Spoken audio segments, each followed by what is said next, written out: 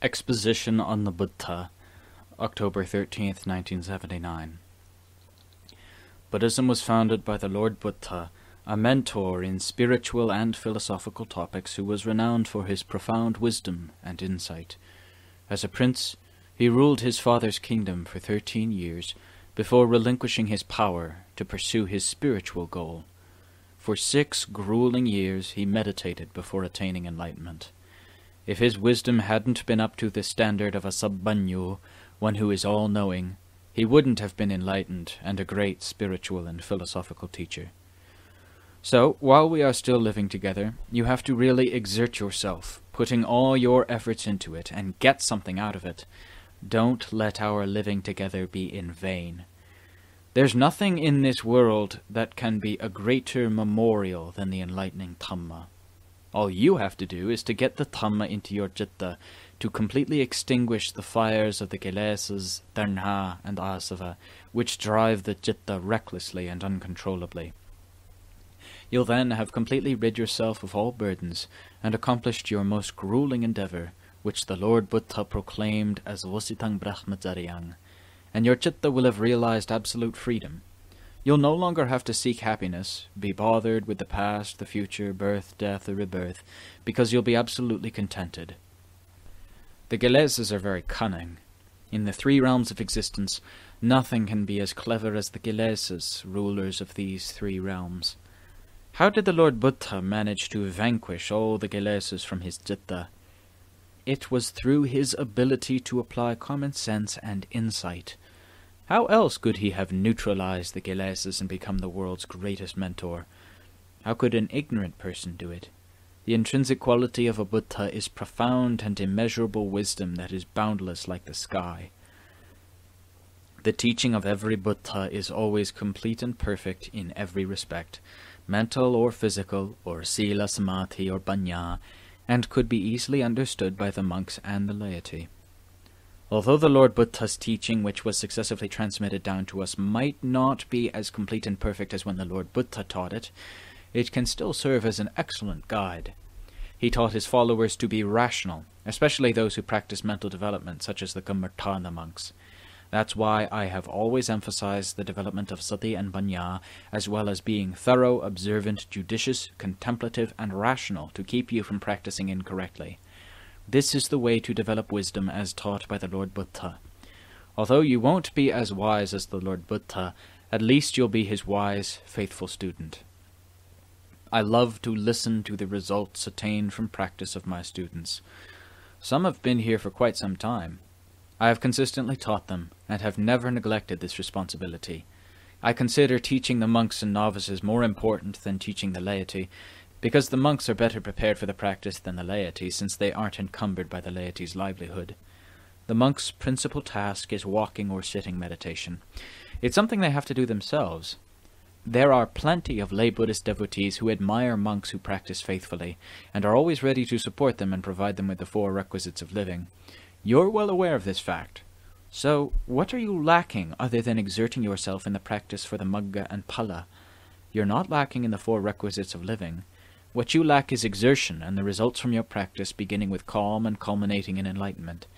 So, how are you going to resolve this issue other than putting in your effort?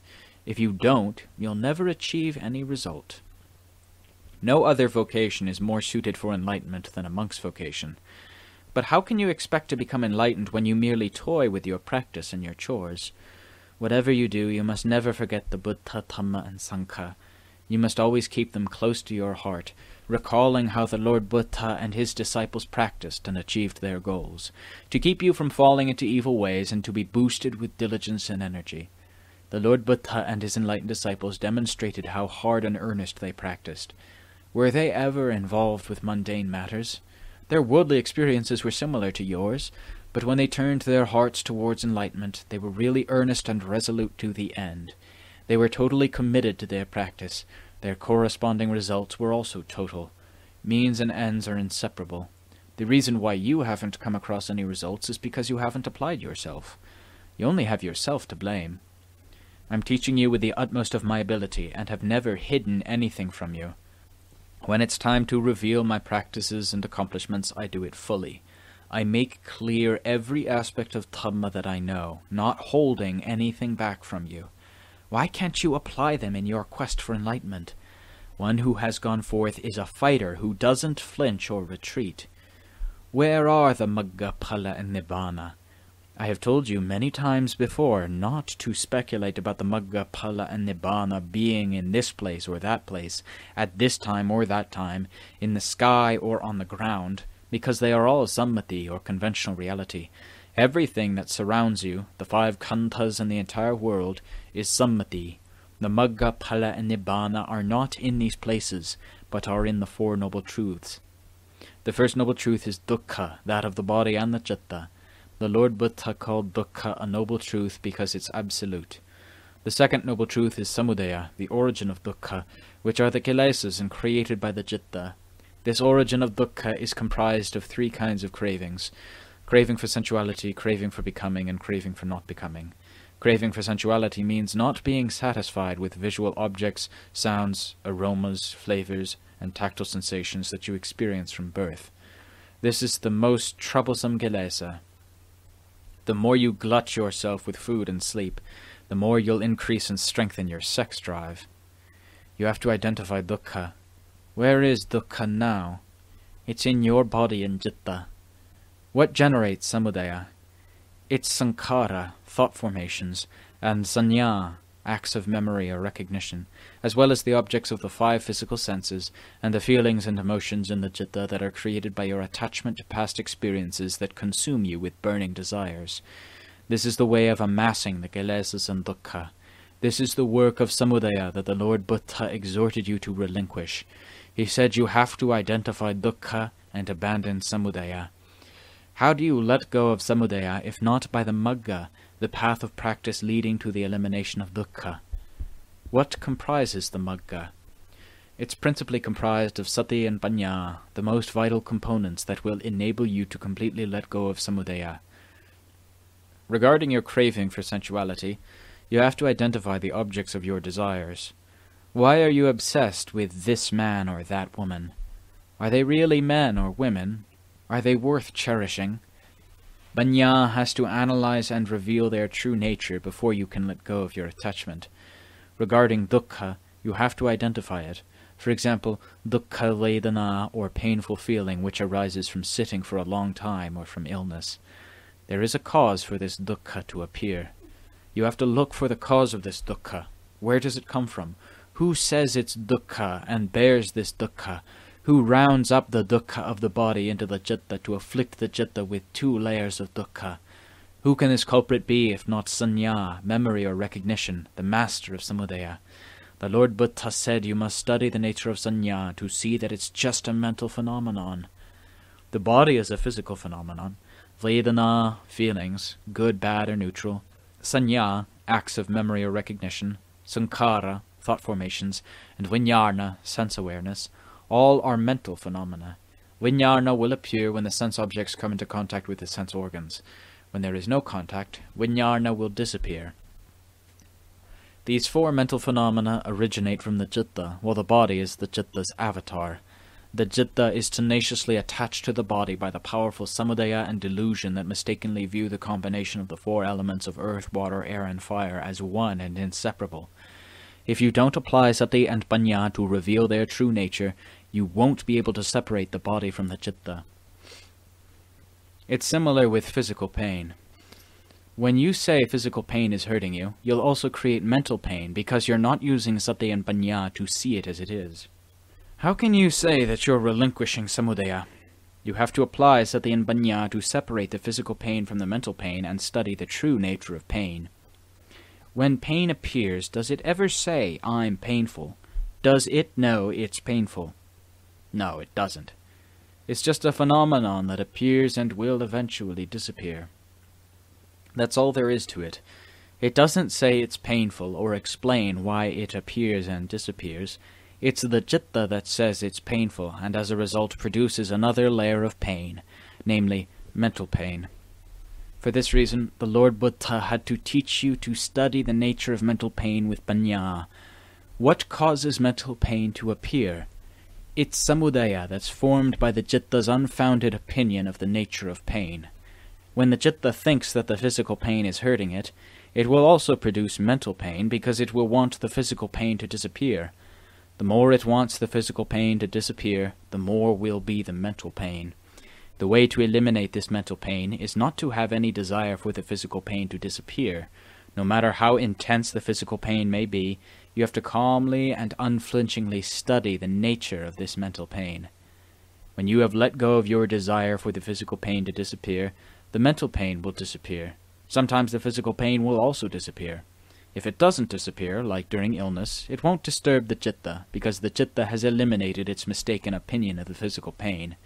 This is the way of understanding the nature of pain through the Four Noble Truths, and of realizing that it's the citta's erroneous opinion of the nature of pain that's to blame.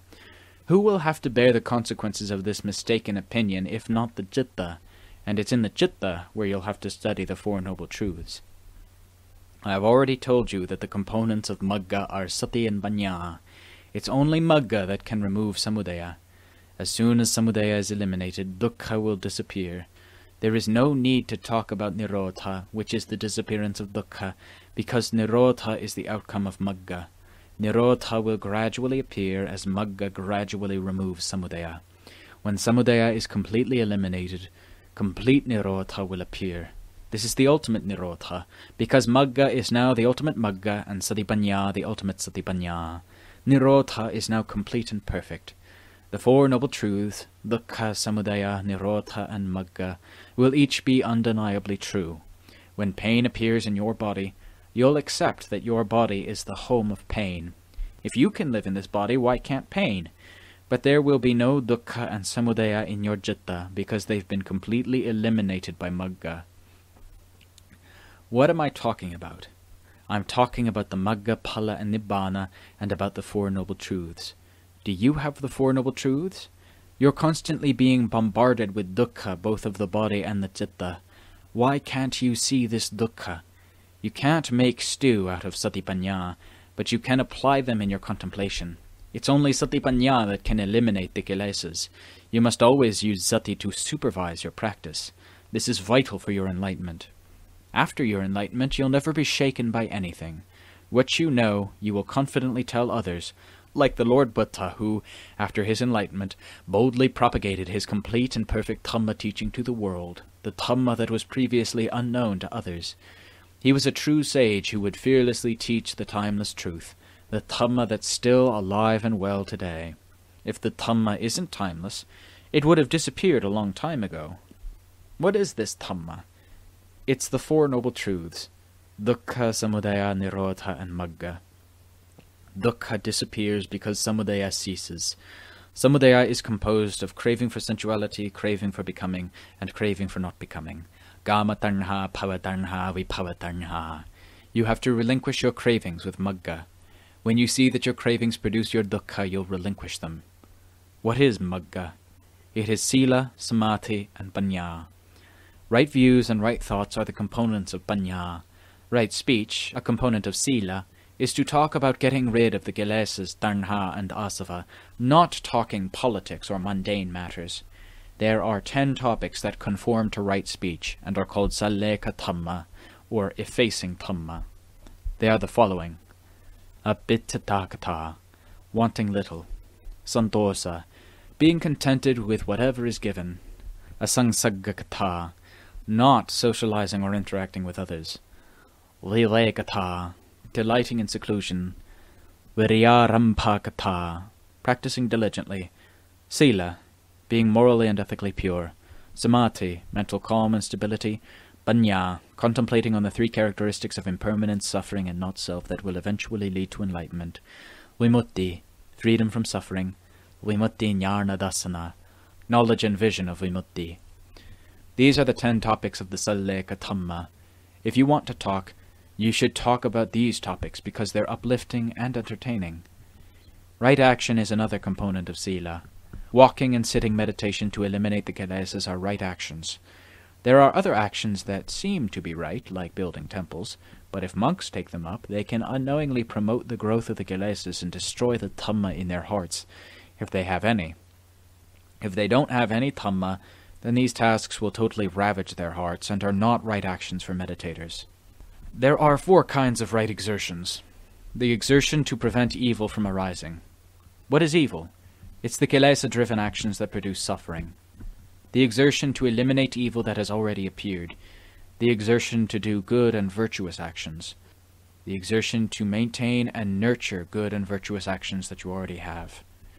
Right mindfulness is the establishment of mindfulness at the body, feelings, citta, and Dhamma.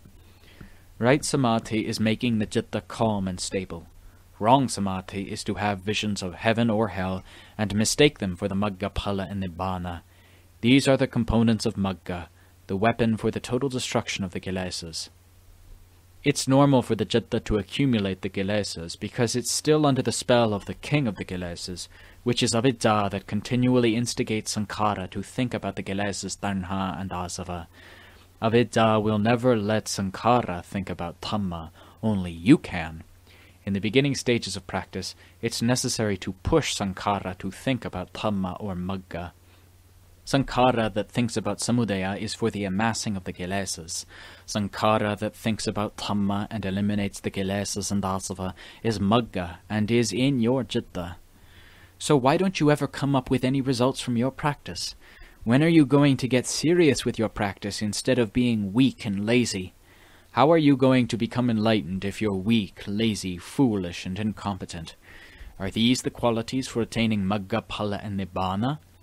If they are, all living beings would have already attained magga, phala, and nibbana.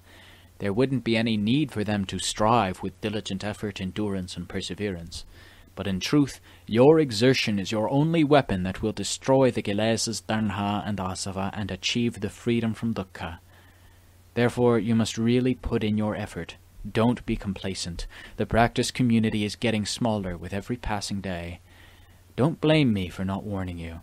The number of enlightened teachers who truly know the way is steadily decreasing. Someday, you will be like a loose kite in the sky, with nothing to hold it from being blown away by the wind. You should now accumulate as much Dhamma as you can while you are still able to do so, because those who can truly teach Dhamma are nearly extinct, and you can actually count them. There are not many role model monks left for you to follow, and those that are left are getting older with each passing day.